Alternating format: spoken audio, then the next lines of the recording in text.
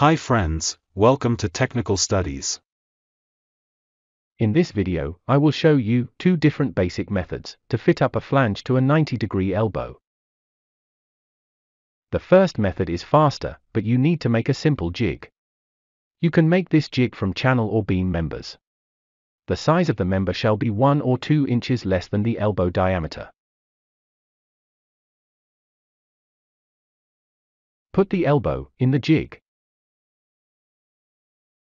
Level the top face of the elbow on both ways.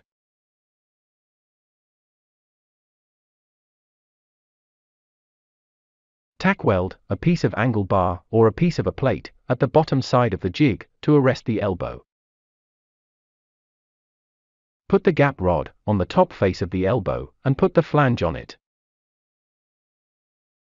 Hold a large right angle on the face of the elbow as shown. Now, make any adjacent 2 holes and the right angle edge parallel. Rotate the flange only. Don't rotate the right angle.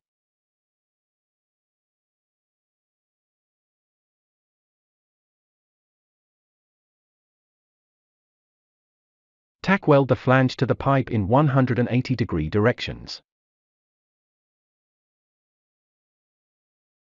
After the tack weld, remove the gap rod. In the second method, you need to mark the center line of the flange. Draw tangential lines on 2 adjacent holes on opposite sides.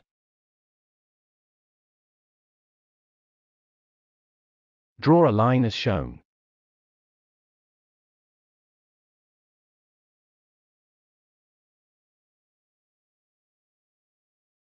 Transfer the center line to the side of the flange.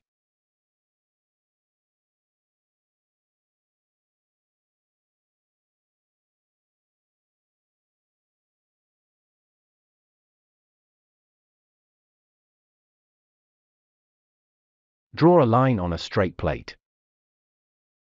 Draw 2 parallel lines as shown. The distance shall be half OD of the elbow.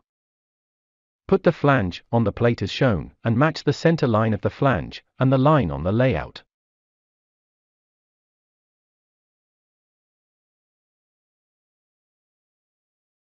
Put the gap rod and elbow on the flange.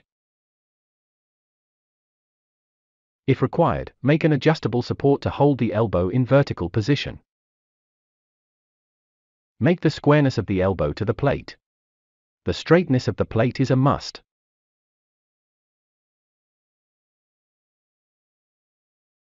Make sure the face of the elbow and the lines are parallel.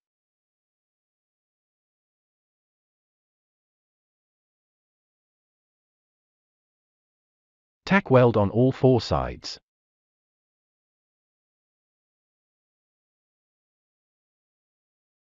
Thank you for watching.